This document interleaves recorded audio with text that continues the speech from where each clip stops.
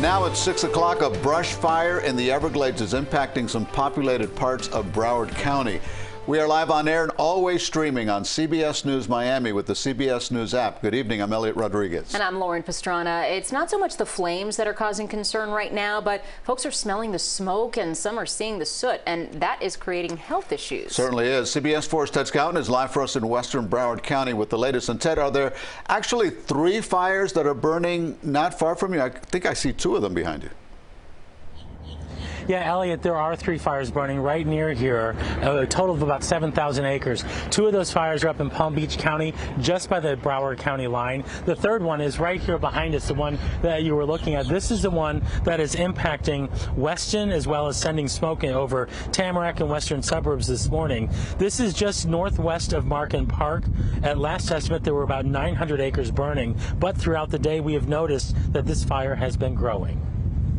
A haze hanging over parts of Weston, all from that growing Everglades brush fire near Markham Park. Oh, we saw a lot of ash as we were driving by. I thought there was like some kind of like disaster or some car crash, but I didn't know there was some fire around. Sean Miyamoto saw ash from the fire raining down like snowflakes and began to notice a smell of smoke. Probably terrible to run like this. Oh, to jog or... Yeah, anything. That smoke and ash is coming from 3 fires that are burning near the metro area.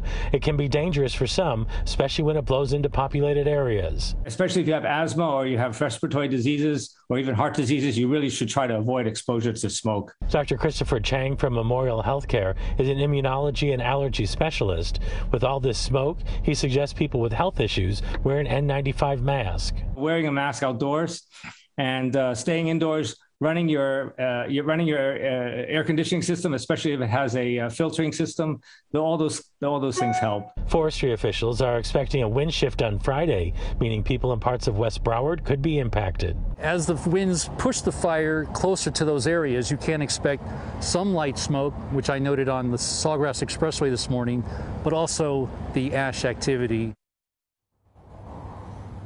And right now you're taking a live look at one of those fires that's burning in Palm Beach County. This is just west of Boca Raton, just north of the Broward County line. At one point today, that fire was at about 5,300 acres. There has not been an update throughout the day, so don't know where it stands right now. Swinging over here, this is the fire that's right just to the northwest of Markham Park. Seems like every time we look at it, the shape and the size of it has been changing. This is one that has some people concerned about possibly getting some smoke into neighborhoods. So you should stay on top of those shifting winds and see what's going to happen, because if the wind shifts in a certain direction, it could bring it right over your neighborhood. Live in West Broward, Ted Scouten, CBS 4 News. Ted, thank you.